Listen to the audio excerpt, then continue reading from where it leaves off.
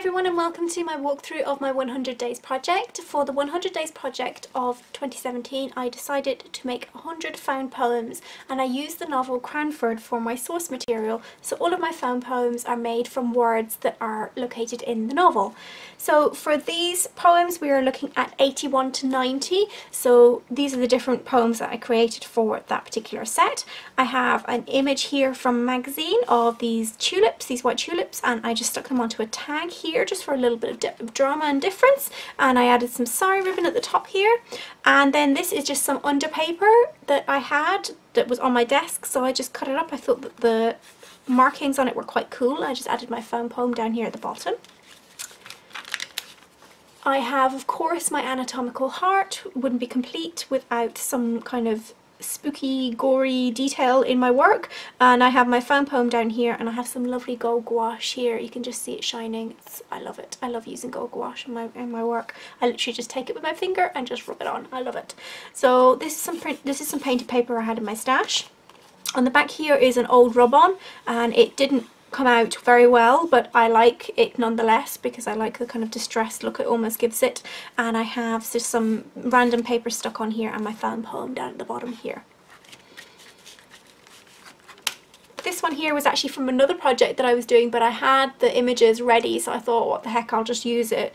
So I actually had typed this out on my typewriter. So this was a poem that I had made previously, still with the Cranford novel, but I typed it out here. It was another one that I had used in my art journal, and I really liked the words, so I decided I would type it out and use it again. And I have my image here of like an old kind of distressed barn, and I have these kind of ribbons of paint coming out of the window here on it.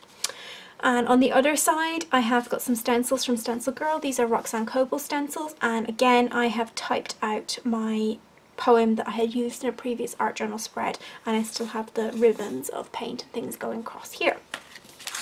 So this one was a paper bag, and I added in some paper hole reinforcers just because it was getting quite abused in my folder, and I think I might have to do something more with it because it's still quite delicate. The paper bag is not particularly thick, but I painted just some random with stencils there, and I added in some flower doodles on the front here, and I have my poem here. And on the back I have some black gesso and a Victorian scrap flower and my poem just here. And on the inside I've got a large black tag, and I just literally just stamped some stamps here. This is Art Pots by Roben-Marie. This is another stamp by Roben-Marie.